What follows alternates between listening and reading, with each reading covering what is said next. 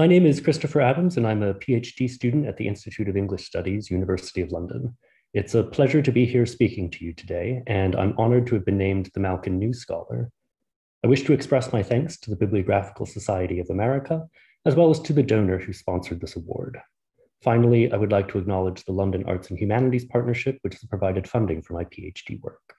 The mid-20th century witnessed a flourishing of illustrated dust jackets. What Martin Salisbury refers to as hand-rendered pictorial illustrations dominated British book design from the 1920s until the emergence of photographic techniques in the later 1960s. Success in dust jacket illustration required a sensitive ability to translate the spirit of the text to a readership. Dust jacket illustrators, according to Claire Badaracco, were a bridge between the author's intention and the audience's reception, belonging at once to the interpretive level of the book and to the market forces that led to the production of its meaning as an objective text. While a good jacket would not necessarily boost sales, a bad jacket would certainly harm them. But if the cover illustration was that bridge that spanned the author's intention and the audience's reception, how did dust jacket illustrations bridge the chasm between an audience's reception and a potentially problematic text? This is the situation that novels featuring homosexual, bisexual, and gender non-conforming characters faced in post-war Britain. These novels, referred to at the time as queer books, found themselves tightly regulated by a nexus of laws concerning obscenity and libel, and by post-war social and legal attitudes that policed and criminalized homosexual behavior. These regulations and their effects, a phenomenon in my research I term the publishing closet, impacted what authors were willing to write, what publishers were willing to publish, and what booksellers were willing to sell. In this short talk, I'll discuss dust jackets of queer novels as a key site for interrogating the anxiety that authors, publishers, and booksellers experienced in relationship to queer books. How did publishers negotiate this fundamental contradiction? If the purpose of the dust jacket is to publicize, to make known the contents of the book, to advertise, to catch the eye of the potential buyer, how can a dust jacket function when the contents of that book are queer and are thus subjected to societal and legal regulation? What contortions and distortions play out on the landscape of the dust jacket? What subjects were chosen for representation on the covers of queer texts? And how did these images reflect or obscure the text's intentions? In the next few minutes, I'll discuss queer novels from the post-war period, drawing on my PhD dissertation work in Publishers' Archives. I argue that publishers and authors purposefully distanced the design of the dust jacket from its queer contents, engaging in what Lisa Moore refers to more broadly in queer writing of the time period as the queer aesthetic of distantiation. This distancing effect manifested itself in various ways, but I'd like to focus on three: the heterosexualizing of images, the use of classical illusion, and when these strategies failed, through the complete erasure of any image altogether. One way to obscure a text's queer content was to promote an exaggerated heterosexual image on its cover. There are numerous examples I could give, but I'll focus on this one. It is August of 1956, and young author Francis King has just submitted the manuscript for his new book, The Man on the Rock. King himself is a queer man, as is his editor at the firm of Longmans, John Guest. But the subject of the novel causes concern in the firm. The Man on the Rock tells about a young Greek man named Spiro, who has a series of parasitic romantic relationships, including one with an older American man. Despite the reservations in the firm because of the book's queer content, Longmans decided to publish the novel. Production proceeded as normal, with copies sent to the printers in spring of 1957. Everything came to a grinding halt, however, when Longmans received an ominous note from a reader employed by the Northumberland Press. The note, written in reptilian green ink, read, "This book deals extensively with the subject of homosexuality. The theme is an integral part of the story and could not easily be edited out. Only the grosser homosexual and heterosexual passages have been marked. This book should certainly be read by a lawyer." Because English obscenity law could prosecute anyone who aided or abetted in publishing an obscene libel, Longmans had to take the printer's request seriously. Guest wrote to King to suggest the toning down of the text, but on the same day, he also corresponded with illustrator Robert Micklewright, who had sent through a draft design of the dust jacket. Guest's comments to Micklewright, though on the surface innocuous, attest to the anxiety about the man on the rock. This is a most striking design, but I'm rather worried about the figure of the woman, which is so unobtrusive. She does actually play an important part in the story, and she should be somehow more of a participant in the scene, say, leaning on her elbow, looking at the boy. I don't know quite what to suggest, but though you have rightly made the man the figure of central interest, one hardly realizes from your drawing that there is a woman there at all, less still an interesting and beautiful woman. Could you make it rather more of a he and she picture, with the emphasis on him? Perhaps Guest really did think that the cover felt unbalanced. But given that the title of the book is The Man on the Rock, it is curious he should ask the designer to make the woman more prominent. Also in question is the she of the illustration. The Man on the Rock features not one, but in fact two important women characters. Both characters interact with Spiro on the beach, and it is unclear which woman Guest is referring to when he says that she does actually play an important part in the story. Unless, of course, her identity as a character is less important than her identity as a woman, and importantly, an interesting and beautiful woman. What in other contexts would have tinges of a misogynistic request for a more prominent because more beautiful woman on the cover, in this instance reveals Guest's desire to wrap the text in an appearance of heterosexuality, of the he and she, at the expense of the text's queer implications. This altering or heterosexualizing of its dust jacket had far-reaching consequences for the Man on the Rock. While G. Thomas Tanselle and others have remarked about the uses of dust jackets other than as their function as coverings for books, little attention has been paid to their use as separate marketing material. Publishers regularly ordered far more dust jackets than the number of books printed. The initial print run of King's The Dark Glasses, for instance, was 7,500 books, but 8,200 dust jackets. While some of this overprinting accounted for wastage, these jackets were important tools for publishers, travelers, agents, and sales departments, stand-ins for the book prior to the appearance of proof, review, and other pre-publication copies, or as marketing material to overseas locations where dust jackets were cheaper to ship than actual books. For The Man on the Rock, dust jackets were an important part of the pre-publication sales strategy for its US edition. Longmans agreed to supply US publisher Pantheon with 1,500 bound volumes, with the imprint on the title page altered to reflect the US publication. But when Kurt Wolff wrote to request 20 copies of the dust jacket in order to display them at the Pantheon sales conference, Guest responded that he was unable to supply the jackets because the draft was, quote, not quite right, and that Micklewright was in the process of redesigning them. The printer's panic about the queer content of The Man on the Rock therefore had two direct impacts as expressed through its dust jacket. First, it caused the dust jacket designer to redraft the cover illustration, yet again purposefully obscuring any of the text's queer content. And secondly, it prevented the dust jacket from being employed in its function as a marketing device, thus limiting the effective sales potential of the book. No draft of Micklewright's design is extant in the Longmans publisher's files, but it does remain an interesting thought experiment. If the initial design had been left to stand, how would The Man on the Rock have been perceived? How would readers have reframed their expectations about Spiro, the protagonist, and his relationships with his lovers, male and female, in the novel? By making the cover image more of a he and she picture, what messages, conscious and unconscious, were transmitted about how to read the text? While the previous examples focus on the ways in which publishers and printers respond to queer anxieties, my next example explores how an author uses her dust jacket to position her work in public. In the mid-1950s, the already well-established author Mary Renault went through a literary crisis. Wanting to write about queer characters, as she had done in The Charioteer, but wanting to do so in such a way that the characters were not burdened by contemporary social codes of behavior, Renault found a solution in moving her stories to the world of ancient Greece. In The Last of the Wine, she began an active process of positioning her novels as works of serious historical interest. But in so doing, a rift emerged.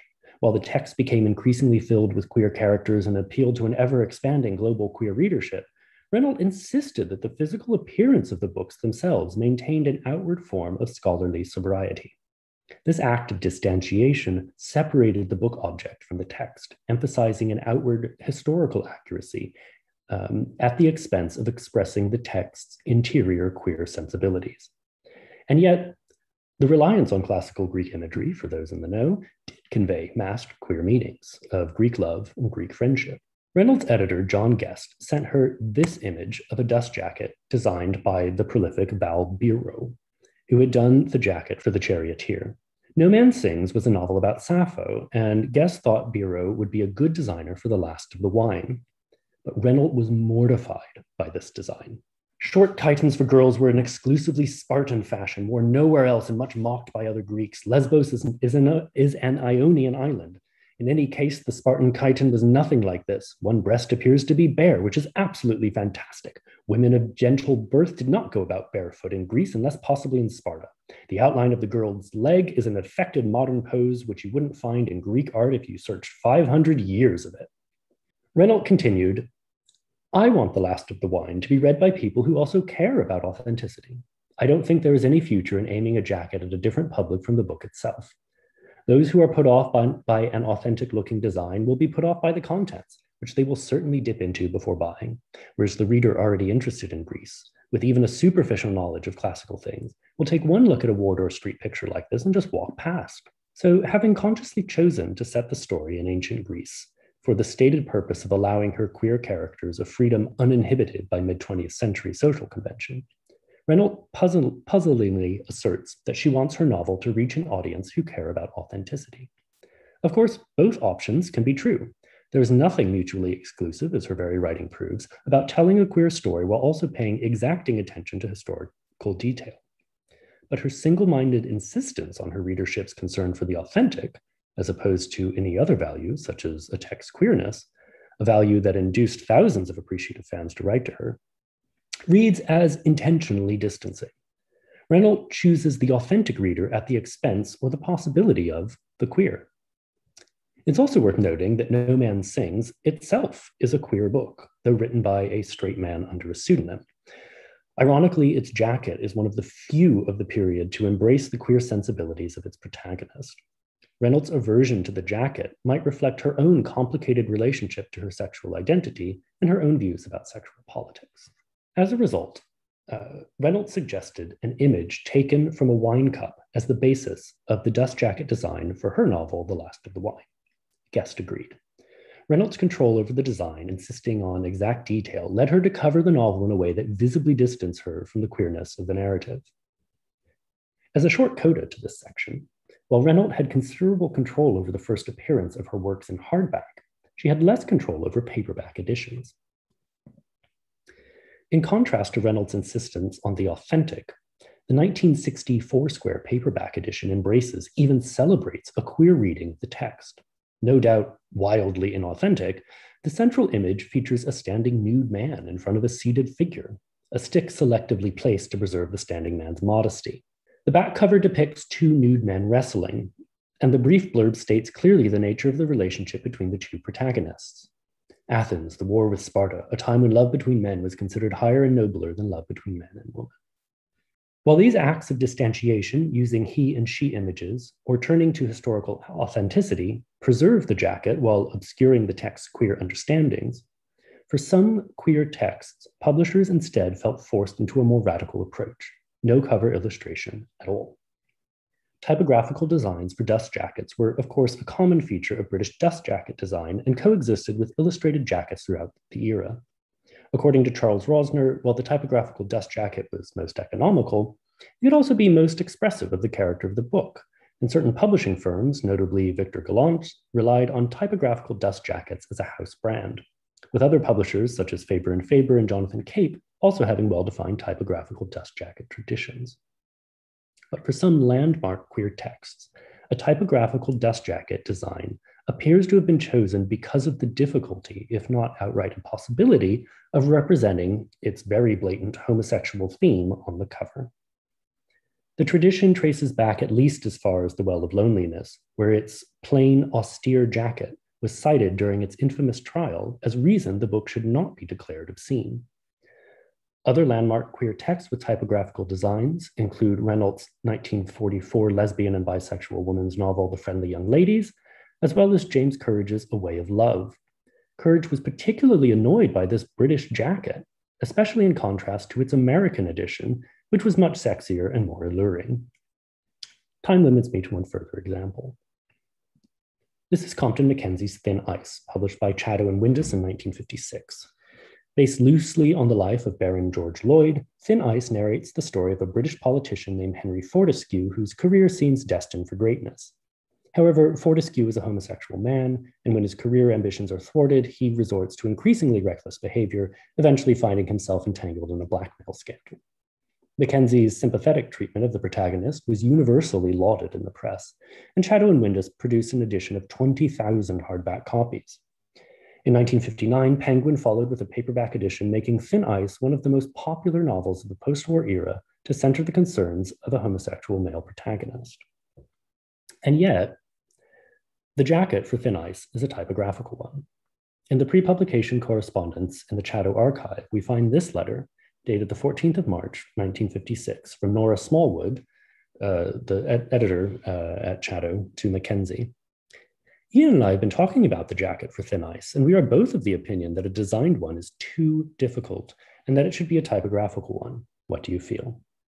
3 days later, Mackenzie replied, I quite agree that it would be much better without a colored picture jacket. The forthright queer content of the book made a colored picture jacket too difficult. The use of a typographical jacket is particularly striking in the context of the jackets for Mackenzie's other novels. His work had been associated with colorful cartoon-like jackets. In the post-war era, his novels Whiskey Galore, Hunting the Fairies, The Rival Monster, Ben Nevis Goes East, and Rockets Galore featured bright, eye-catching designs. But Thin Ice, as a queer book, required a sober and restrained jacket. By the late 1960s, the necessity for acts of distantiation appeared to have lessened with changes to obscenity law and the Sexual Offences Act of 1967, which partially decriminalized homosexual acts between men in private. While the blurb for Francis King's A Domestic Animal makes a plea for its universal homosexual themes, its cover could hardly be less ambiguous. For Iris Murdoch's A Fairly Honorable Defeat, highly praised in contemporary reviews for its realistic, humanizing portrayal of homosexual couples Simon and Axel, John Sargent's cover illustration seems a harkening back to an earlier era of heterosexualized images on queer texts. Here, a willowy nude woman runs wildly around a room, a reference to the novel's most famous set piece. Yet, the dust jacket design is a wraparound, and the rear cover features an affectionate adult queer male couple. Two men, one older, one younger, hover their hands over a kouros, a statue of a Greek youth. The illustration depicts the meeting of Simon and Axel in an Athens museum, a record of the moment the two fall in love. The imagery is Greek, but instead of serving as a displacement for queerness, the image celebrates the romantic meeting of two queer characters. By reading the dust jackets across a genre, we gain insight into not only the genre, but also the dust jacket itself. The dust jacket is a marketing device, surely, but as with all marketing devices, we must be sensitive to the ways in which it can manipulate, as well as itself become the subject of manipulation. While the dust jacket can act as a bridge between text and audience, social and legal conditions mean that not all text can be so straightforwardly translated. The optimistic notion of the dust jacket designer conveying the spirit of the text to the eager book browser breaks down when we consider the dangers inherent in publicizing the mid-20th century queer text. Thank you.